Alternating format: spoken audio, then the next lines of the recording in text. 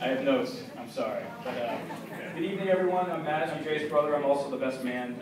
First, thanks to John and Jackie for helping me set all this up, and to Tim for helping me set all this up. On behalf of Jay and Clara, my parents, and the Fernandez, welcome to the start of a wonderful night, and it's certainly going to be the start of a wonderful marriage. The best speeches always write themselves, and this is no different. I hope history has helped to write this to some degree. You know, over the past several weeks, Jay has warned me about 25 to 30 times not to embarrass him. I mean, he said, you know, the two really important people, Rick and Jim, are going to be in the room from State Street.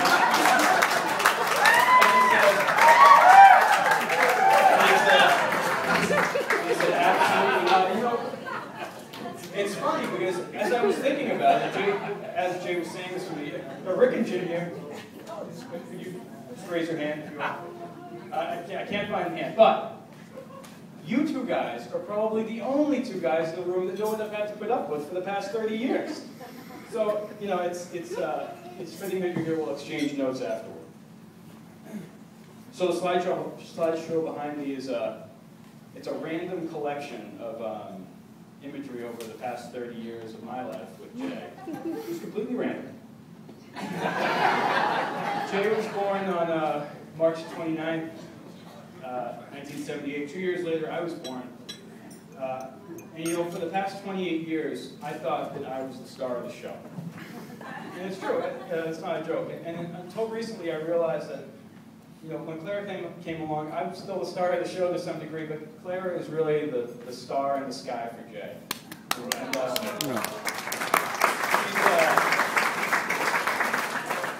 she's not only been able to guide him and enlighten him, she's just kind of transformed his life. And I'm really lucky to have her in mind. So, you know, I have a few stories, 3 quick stories that kind of tell the story of Jay's life from my perspective. You know, a good brother teaches you things, but you learn from a great brother. And I'd like to share 3 things I learned from Jay. The first thing that I learned was how to laugh. So, God, we look good up there, don't we? So the first thing I learned from Jay was how to laugh. And you know, when I was growing up, and I hope this won't take too long, but when I was growing up, I always thought it was, or I initially thought that it was laughter at Jay's expense. And it was never laughter at Jay's expense. Jay knew exactly what he was doing. He put himself out there. He put himself out there because, you know, when he saw people laughing, so Jay has this style of laugh where, you know, he laughs from his belly.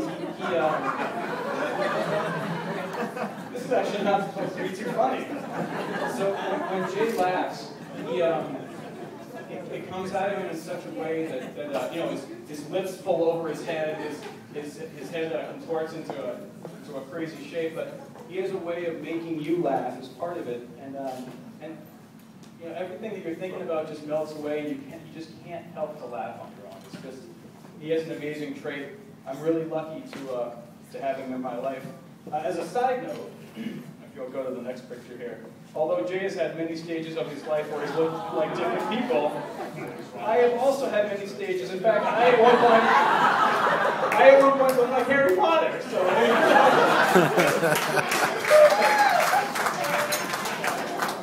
can you guys see that too? We have to look like that? That is fantastic. Oh my goodness. So the second thing I learned from Jay is how to take care of people. You know, there's one really quick story that I'll tell you. When we were younger, my sister used to go out, you know, when my parents would let her go out, she'd take the car to a party or whatever when we were all still living in the same house.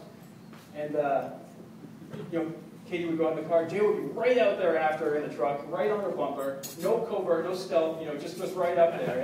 And Katie knew what was going on all the time. And what Jay said to me afterward once was, what's wrong with letting somebody know that you have their back?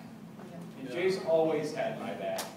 And I'm really lucky for that. I'm really lucky for that. Jay knows that he's not perfect. But what Jay does is surround himself with great people. What Jay does is surround himself with great people. He protects people, and he strengthens those around him. And we're kind of all, I mean, everybody in this room is really lucky to have Jay in their lives because he really just makes all of us better. We're really lucky for that.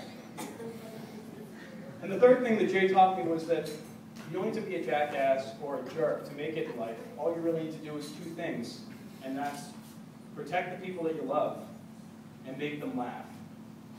The things I've learned from Jay all through my entire life.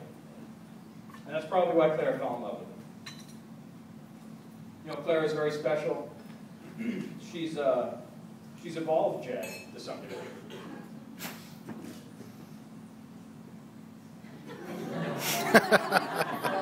Jay's been able to get in touch with this more sensitive side. In fact, Jay and Clara together have been able to get in touch with their childhood side.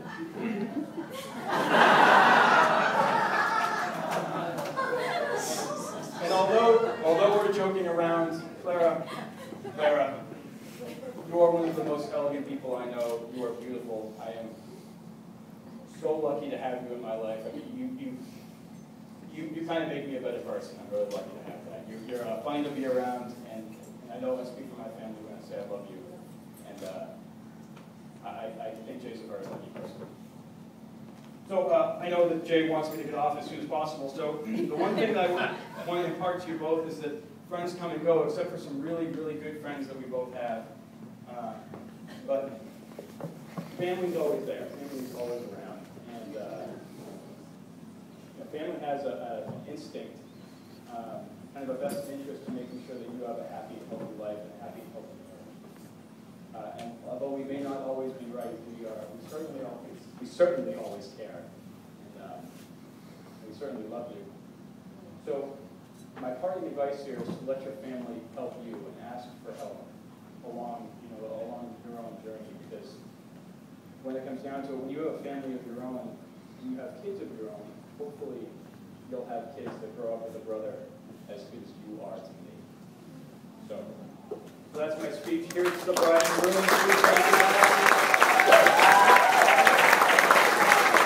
Here's the Clara.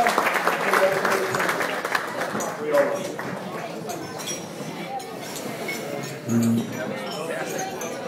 Ladies and gentlemen, how about a big